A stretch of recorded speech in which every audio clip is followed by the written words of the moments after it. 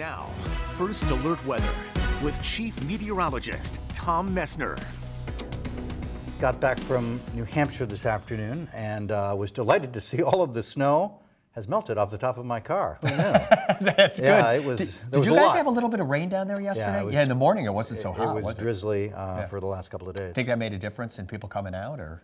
It wasn't bad. I mean, it was pretty warm. Yeah. No, probably not. But nice to be back. Yeah, good to have you back. Well, we've got a little snow on the way, so your car's going to do it again. Sure. Yeah, that's kind of how it's been going. You get a little snow, then it melts around here. It's been relatively warm, as you know, throughout the season around here. Hey, we've got a shot of Plattsburgh here. Getting darker a little bit later these days. Sun going down, gosh, about 5:15, which is a nice change from not too long ago. 38 degrees in the city. We've got a west-southwest wind at 9. So lots of us in the 30s. Not Jay, 24. But Derby at 30, 28 Barton, then you get into the 30s again, like Burlington, 35, 33 degrees. In Wilmington, we'll head on down to the south, and again, a lot of 30s, the weather map. You know, from time to time, the wind, I mean, not bad. I was out skiing today, and you could certainly notice it, but it was warm enough where it wasn't that much of an issue. But in Burlington, we've got a 13-mile-an-hour wind at last check. Montreal, a little bit quicker than that, teens in a lot of northern New York. All right, we've got an impact day coming in tomorrow because we've got snow on the way, and the snow will be here for the morning commute. Not like we're talking huge piles of snow first thing in the morning, but we're thinking a couple of inches on the ground by 8 or so. So I think that may slow you down a little bit, so be aware of that. It is going to snow through early afternoon, much, capital letters, much colder for Friday and then Friday night. This is the way it's going to feel Friday morning. I was thinking about not putting this map on, but I guess you got to do what you got to do. It's going to feel like it's way below zero in a lot of spots. As cold as 20 below. We'll have a bit of a wind Friday morning, and then straight temperatures Friday night into Saturday. Going to be really cold, well below zero again, and that's not the wind chill.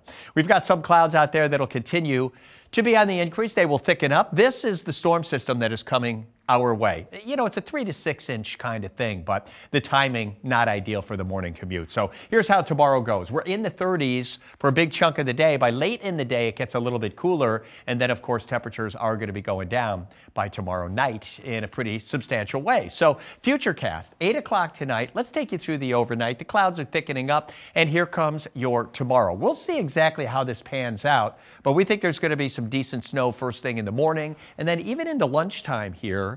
During the afternoon, we think things are going to start breaking up, so we go to snow showers. So the evening commute, not looking at as much snow falling at the time, but kind of the damage will have been done, if you want to call it that. I'm sure the roads are going to be plowed pretty nicely by then, but secondary roads maybe a little bit behind. So partly cloudy early tonight, snow late, temperatures in the upper 20s and 30s, so it is going to be pretty mild. Then for tomorrow, steady snow through early afternoon. Again, temperatures looking pretty good. They start to drop late afternoon into evening time. By say 7 o'clock in the morning, 1 to 3 inches on the ground for just about everybody, although extreme southern Vermont, southern New Hampshire, a little bit more than that. And then by later in the afternoon, getting into evening time, generally speaking, most of us see 3 to 6 inches, probably closer to 3, maybe 4, right in the Champlain Valley. 33 tomorrow with the snow to 2 tomorrow night.